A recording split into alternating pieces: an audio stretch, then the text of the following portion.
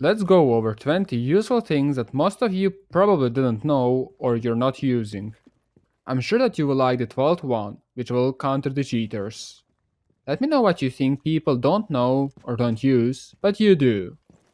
So, let's start. Countering Mozzie with a standard drone, and 3 things. Did you know that you can jump over the pests, jumping over the radius depending on their location, especially if not put perfectly from the defenders? Let's make jumping slightly easier. Did you know that you can see the pest with the drone without the pest capturing your drone? If it is put on the side of the doors, or on the top of the drone hole,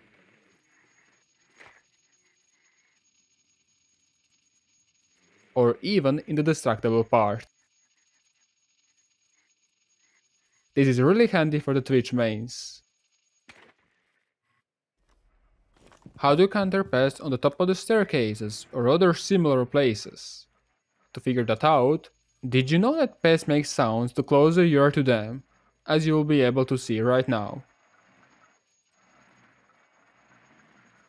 You can check if it is on the left or the right side, and try it yourself.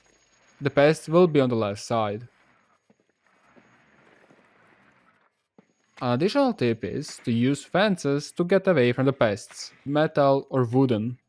Also keep all these tricks in mind if you're Mozzie. We'll counter now airjabs as a defender. Did you know that you can shoot any airjab because the airjab gets triggered by the mess center?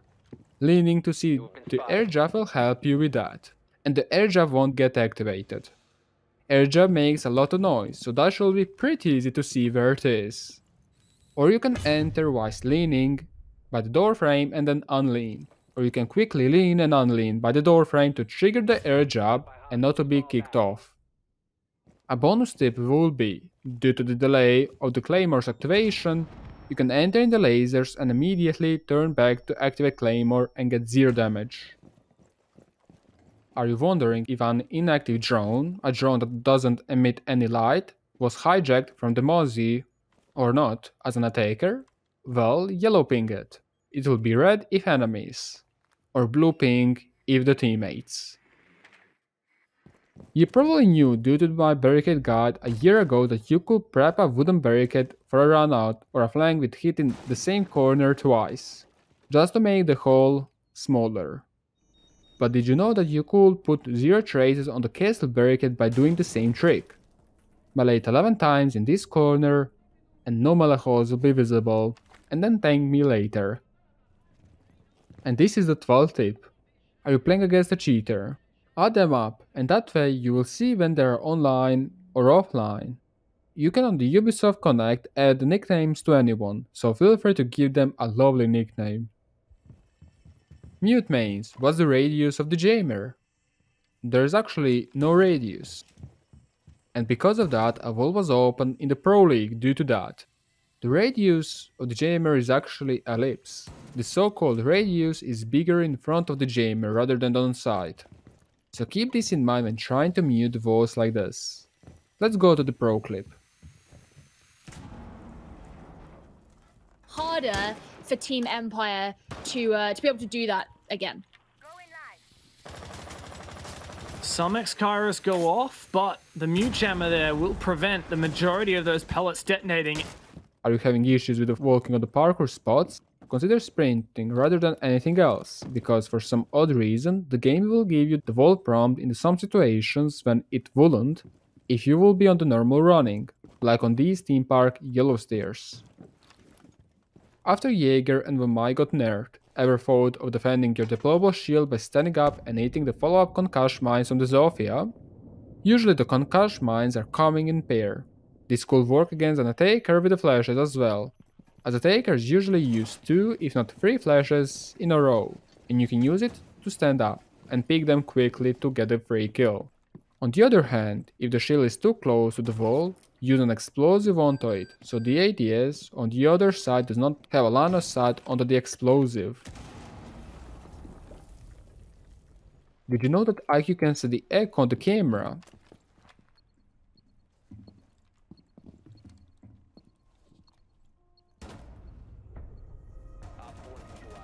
as well as Clash when she's zapping attackers.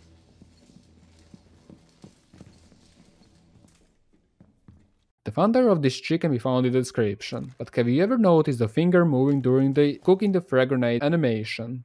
Yellow being the ceiling, 7 meters, and wait for the fingertip. And that is it.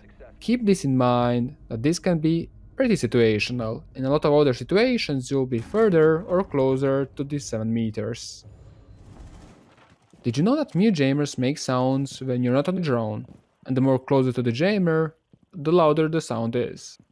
This mute jammer is very similar to the past trick. On situations like on the penthouse, you can very easily jump over them. The jammer is placed this way so it doesn't get destroyed from the big window. Did you know that airjab won't get activated if defenders are in the failing animation, i.e. jumping out of the higher windows like pull on the penthouse? Well, you have to put the airjabs below.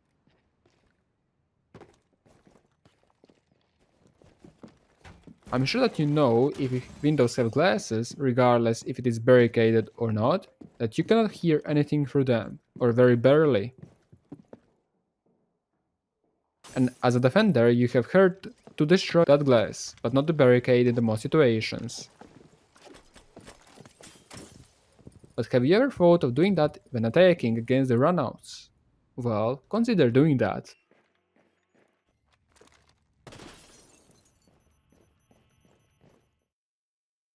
Do you need to find a teammates to play?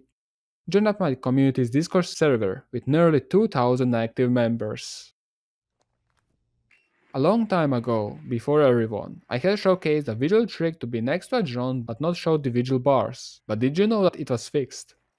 This technique was really important for the attackers when droning out the staircases. If there would be visual bars, then visual could be either on the same level or below for 6 meters. Did you know that you can relatively quickly destroy the saw hatches with the pistols? Destroying saw hatch with primary guns was always known and most people think it's a slow process. But if it is done with 2 or even more people, try to shoot it out. It will be done within 1 mag each. What you have to do is to be diagonally, so the least of your bullets goes through the hatch in the room below. The pistol quickness was found by the King Dunne. Have you ever thought of countering Thatcher with Mozzie? There are so many similar locations like this. Thatcher will throw the first EMP by the ground, and this will still be activated. Now the other EMP is a follow-up frag grenade denying the bandit trigger by the triple walls. Mozzie's disc will eat it, and frag grenade will do minimum to 0 damage to the bandit trigger, and you just counter the Thatcher. Let's wrap this video with the 3 similar techniques. The newest one comes from the Nom Nom, by shooting the pallets in the middle of the 2 reinforcements.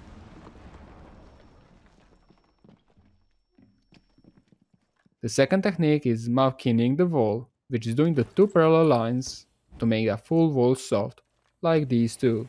If practice it enough, 1.5 blowtorches is only required. This might be patched in the future seasons, but it is a very similar technique as Maverick tricking. And the last technique is Hibana kinning the wall, using 8 pallets to make the wall fully soft.